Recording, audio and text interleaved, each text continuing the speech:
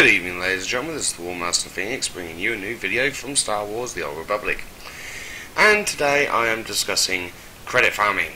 Yes, farming credits on a mass scale, the ability to become a millionaire overnight. Or in this case, over a few hours, if not that. Now, a lot of people have been doing videos on how to do it with crafting and stuff like that, but I'm going to do a unique version. I'm going to combine it all into one video. This is for everybody. This isn't just for the level 60s. I'm using this level 60 here as my main character, Scarbrand, as a basis. You don't really need to be level 60. I can show you other videos, or I can make more videos on me doing it at every level in the game. You can do this at any level, but this is what we're going to be doing today. And it's called phase harvesting. So we go down here, and this is the black hole, as you can't really see because of the recorder up in the corner there. I don't know how to hide that yet, so I'm still getting used to this program. But we go in here, and this is for level 50s and above. That would normally be done by, what is it? Oh dear, let me think. Yeah, level 50s would normally be doing this area as part of their daily routine. I'm going to be using it to my advantage now to do credit harvesting. So normally you would come in here, you would speak to, I think it's this guy here, or even her. I'm not even sure who it is you speak to for the daily, mainly because I did this a couple of days ago and I haven't gotten rid of the actual mission, but it could be there or it could be up there. But the thing that you want is, if I click on this mission for a moment here and scroll down a little bit, is this, the Heroic 4 in the black hole area, which is what is it, end of Torvix. So this is for the level 60s, but you can do this as long as you've got a phase. This is the main point of phase credit farming, is that it is to do with a phase. And what is a phase, you ask? Well, a phase is an area that you can't enter unless you've got a mission in that area. That is literally all it is. And we're talking mainly about Heroic 2s, Heroic 4s that are mission dependent areas. Now, if I'm right, yes, I know, I'm riding the Kingpin Rancor. As a hint, what was it? Before the latest update, when they done away with the thing, I put roughly 7 million into getting this, so I can't really complain. But I haven't really been doing any credit farming, so I thought I'll take the time today to do a brief video on it before I do any serious credit farming to get my funds back up, because as you can see, I've got a little over 2 million, and that basically means I'm broke. I'm broke, guys. What can I do? Well, I'm going to show you. Right, this here is where we're going. Let's get rid of him.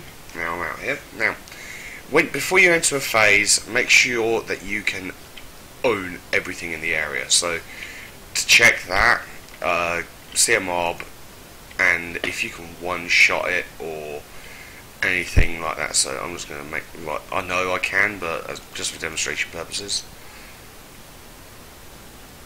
Yeah, I'm slightly overpowered for this area. Yeah, the moment you realise that you're overpowered for any particular area, these phases become sort of like the bread and butter of credit farming. And it has to be done. It is so easy. So what you do is, and this is just for a demonstration because I'm not actually going to be making going through the entire run, but what I do is I go inside, I kill absolutely everything in the phase, I go outside, even though it may say that the mission's complete. I'll now demonstrate. In fact, it was easier if I just demonstrate solid. So I run inside, and now I'm going to slaughter everything in the area. And forgive me if I waffle, but, you know, let's just kill everything here. Let's not even bother. you notice my health bar is not dropping fast enough. I'm killing everything. Even when I'm stood still inside this flamethrower, it's like, yeah, you're really not hurting me at this point. Die. Yep, that's the first mob. And let's see how much we get. Oh, look, we get 2,215 credits. Oh, this guy died as well. Grab his credits for 301. Every credit counts. And let's slaughter this lot.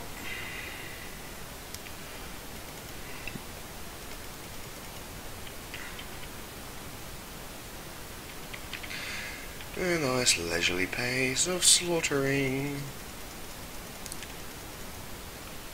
And you're dead.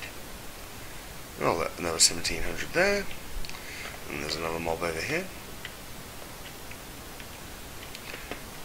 This is easy money.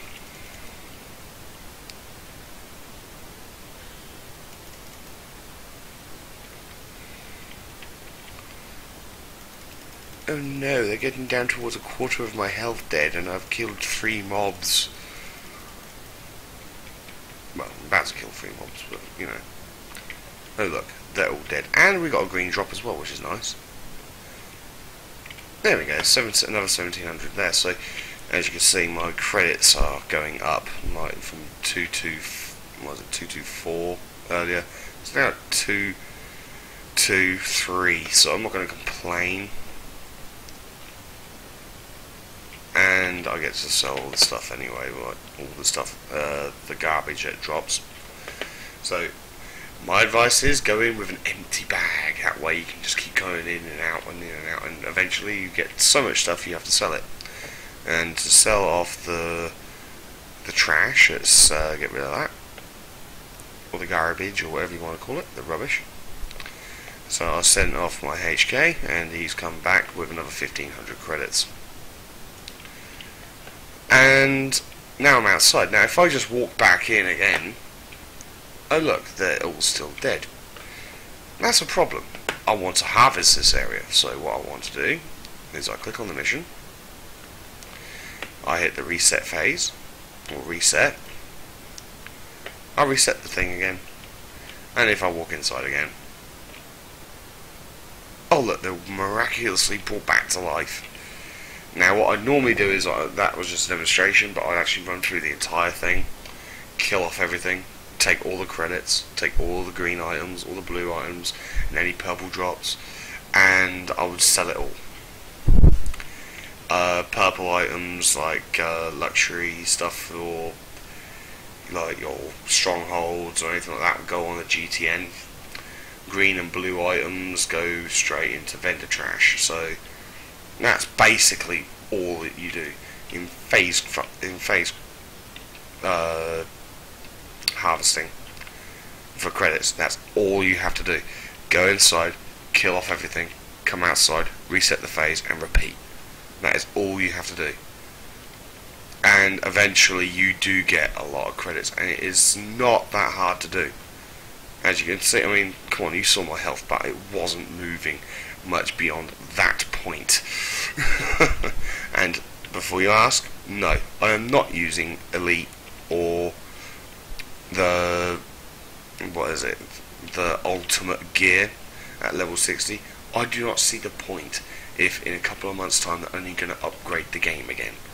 You know, yeah, you have the most badass gear with badass attributes and all that lot, but just for going around having fun, what's the point, honestly? And if you want a credit farm and you want to become rich, you don't want to be spending out all your time, all of that dosh on getting the best gear for absolutely the best, unless you want to do it. This is your game. You make up the decision. I'm not going to make it up for you.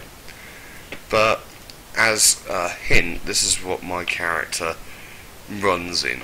Yeah, 190 stuff. There's 186, 190, 186, 186, 190.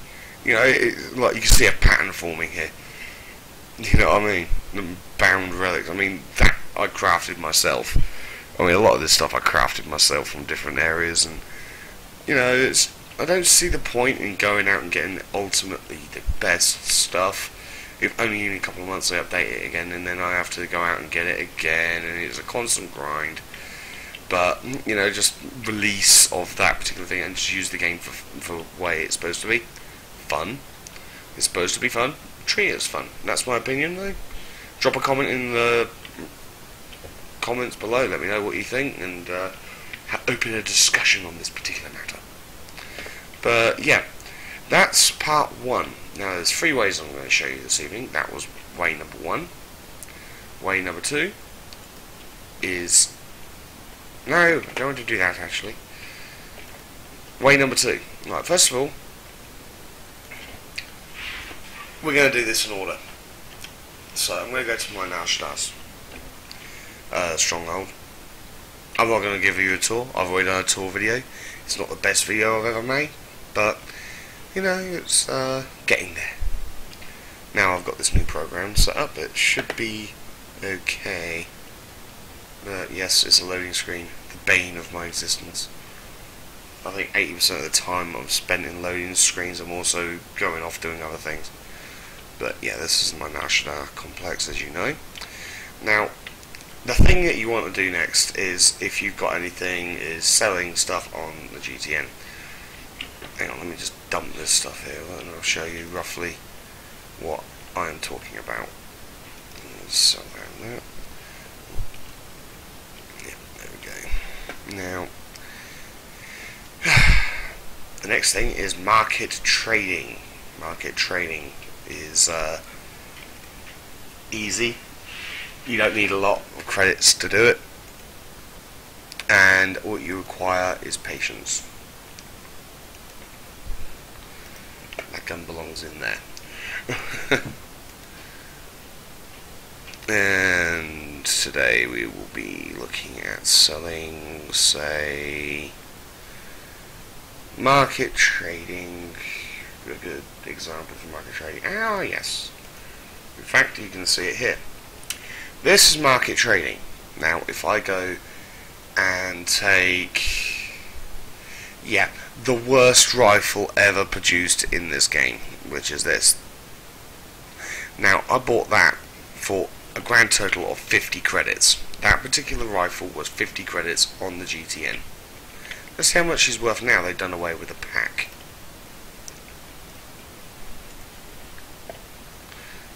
Oh dear. It seems that my investment of 50 credits, as you can see, may have actually produced dividends.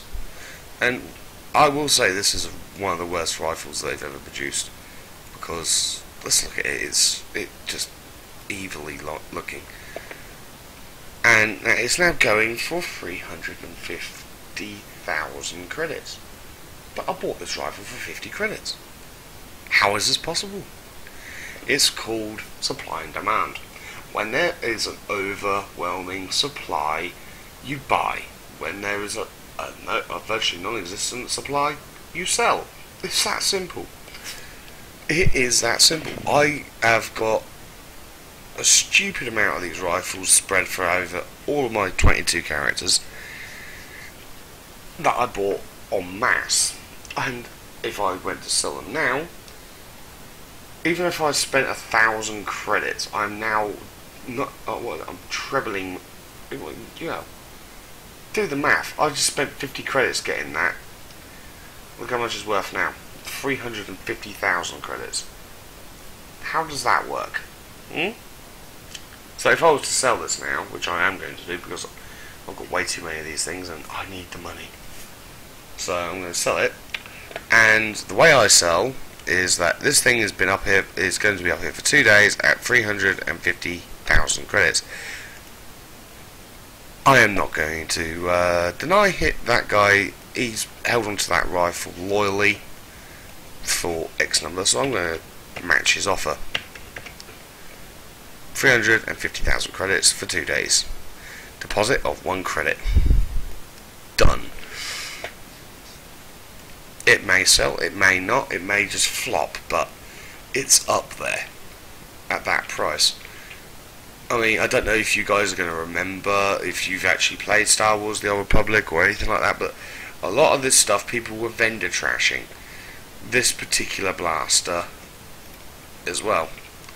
As you can tell, I've got a lot of them. There's 1, 2, 3, 4, 5. There's 5 of those blasters there now.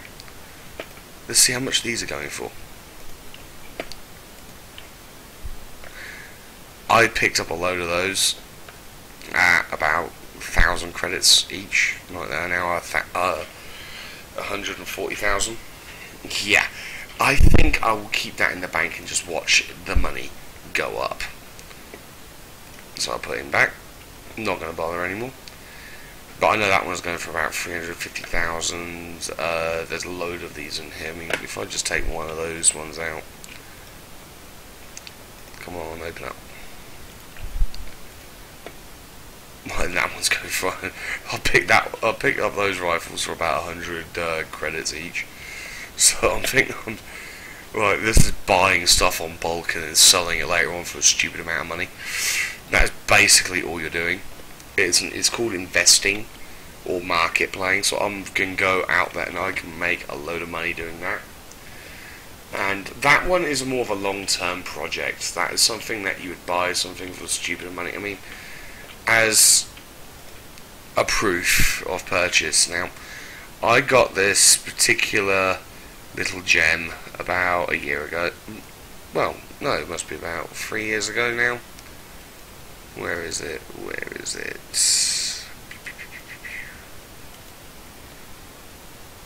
Oh, where have I put it? Ah, there it is. Revan's mask. I got that for a cool, what was it, out of the pack, and at the time, that mask was going for 1 million credits. That was all. 1 million credits for that. I thought, well, I want the entire set, which I still do. I do want the entire set, but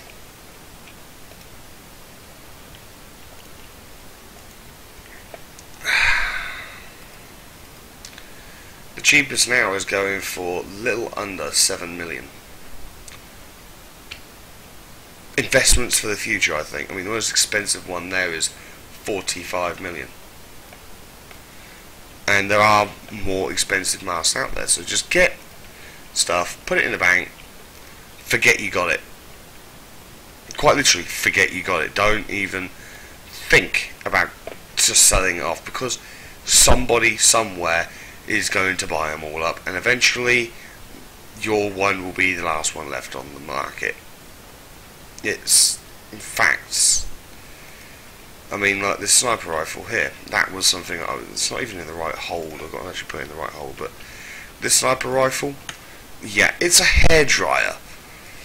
I mean, look at that barrel. It is a hairdryer. It looks like something off of War of the Worlds, the 1970s version, you know? So let's have a look and see how much this is going for. 100,000. You know? That's 100,000 credits that I could do with. Admittedly, it's not a lot, but, you know, the ability to buy a lot is there. Let's have a look here, see what else we got here. The Flag of Rishi. I'm not even sure if this pack is still available that I got this out of, so there you go, look, 174,000 credits for that. If I hold on to that until the pack goes walking, that'll go up. The price of a lot of stuff goes up as those packs are whittled out of the market. I mean, it's not that they're not going to be repeated later on, so do that. Go, let them be repeated. And, well, the last way I am going to show you to make credits now this evening is by doing flashpoint runs. Now, flashpoint runs is one of those things that you're either going to do it or you're not. You can't enter it hoping that you don't get killed or anything like that, because if you know that you're going to get killed, just don't bother. You can harvest any flashpoint that you're going to get any drops off of.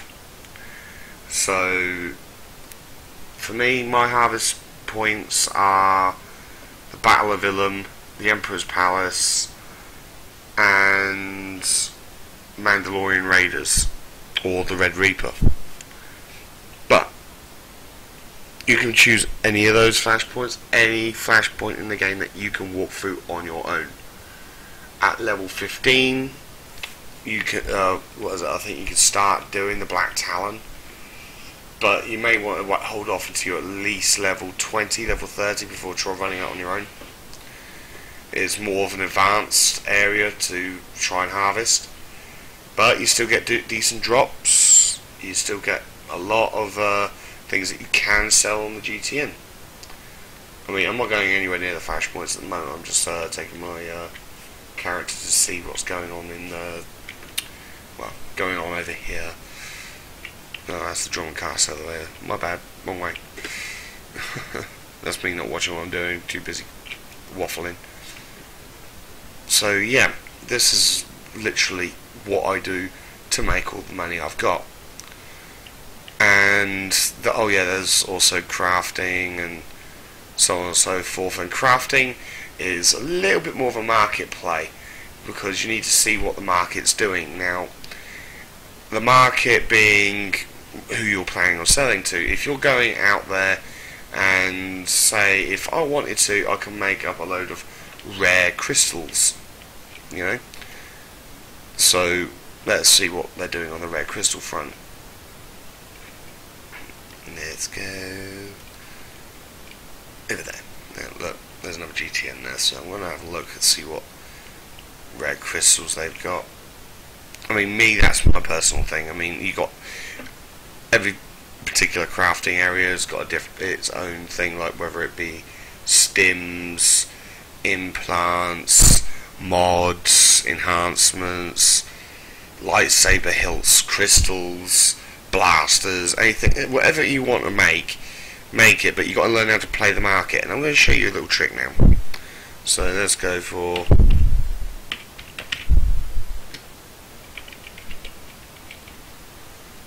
purple crystal. Let's type that up there, see what comes up. And the cheapest one is large formation purple crystal, so on and so forth. And now you got rares and not so rares. Now this is not such a rare crystal, and it's still going for 145,000 credits. Yep, you've got ones that are going on for the carry on. There we go. Actually, look, there's one. There's one I can make. It goes for 200,000 credits. Okay, and to get that, you need to know what you need. You need to know what you have to craft it with. So, if I press N, bring up my companions, and always try and use the companion that gives you the crits. So, if you hold your, well, actually, if you bring up the guy that can, like this one's got artifice efficiency, which is Kim Val. Really? Want to buy contracts 40k each? Kiss my ass. I'm not paying that for that. What's the matter with you? So, yeah, let's go on to level rating. Now these are level 50 crystals that I can make. You have the cayenne crystals, not so rare. And then you got the purples, which I can make. And that's the sort of thing you need there, is the my tag. So now you need to weigh off how much it will cost for your to get all the credits for all of the crafting materials that you need. So in this case, I've only got one my tag. So let's have a look, see how much a my tag is going for.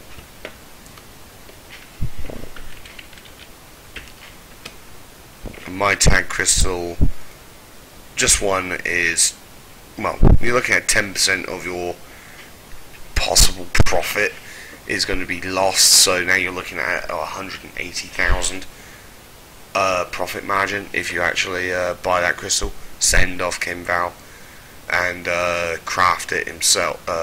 So weigh it off. If it costs more to buy the material off of the GTN, I mean that's just one crystal. In order to get multiple crystals made, I'm going to have to put out some serious cash. Because, I mean, like, it's 30 there for 80. You know, I mean, that's, yeah, okay, it is still, it will tell you there. as you hold over those. Well, you can even look at their unit price. You know, that's still a little bit too rich for my blood, especially considering a single one up here is only 20,000 a unit. You're paying the guy extra so you can have, but you can also sort out by unit price. You know, the most expensive one there is what 3 for 150. No, I would rather buy 3. Yeah, the unit price is 50. I'd rather buy 3 for 60,000. Thank you very much. Or what is it? 60 and 20, 40. So 70,000 for 3 in comparison to the 50,000 he wants for 3. 150,000 he wants for 3. Yeah, you know, play the market. Don't be a ditz. You know what I mean? So here endeth the today's lesson. If you guys have any questions or anything like that, you can hit me up in the game. I'm on the Progenitor server. Send me a mail to Scarbrand, all one word, as you can see, Scarbrand. Or you can leave me a message in the comments. Please subscribe. The more people that give me feedback, the better my channel can hopefully become. So everyone works, everyone's happy. Alright, well, this is out. Peace, guys, and I will speak to you in the next video. Next video, I'm thinking covering what worlds and what's good and negative about each world, storyline wise, and other basic gameplay wise. And I'm going to be starting off on the Imperial side on Korriban, and working my way up to SWTOR. So I will speak to you guys in the next video. Take care, and may the Force be with you.